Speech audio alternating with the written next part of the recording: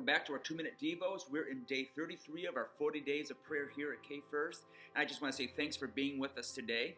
If you look in your prayer journals, we're in Psalms 24. I love Psalms 24 because of the way it reads, specifically verses 7 and 8. I love speaking it in my prayer time. I love using it as a place just to invite the presence of God into my life. And this is what it says: "Open up ancient gates, open up ancient doors, and let the King of glory enter. Who is this King of glory? The Lord strong and mighty, the Lord invincible in battle." I love that because when you really think about the historical mindset about it, it really gets you excited about inviting God in.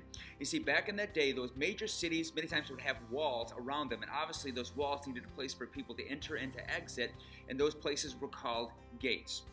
And so anytime a kingdom would open up its gate to another kingdom, to another king, to a group of people, anytime those gates were opened up so that people can come in, you were always running the risk that that which you were inviting in was going to influence what was on the inside. And if you didn't want that thing to be influencing you, you would shut your gates and you would keep those gates down so that that person, that group, that king, that authority could not have any type of influence inside the city. And so this is the psalmist's idea that he wants us to stop, pause, and think about, that when it comes to the King of glory, saying, listen, open wide the gates, open wide the doors, that the King of glory, who is this King of glory? It is the Lord. In other words, let the Lord come on in and give him access and let him have all of the influence that he can have inside of our city.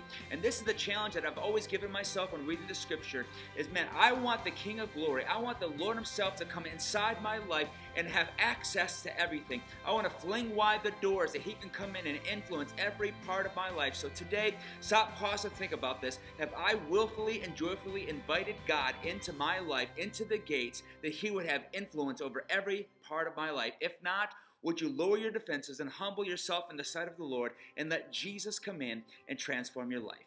That's all I've got to say today. We'll see you tomorrow as we continue through our series called Selah.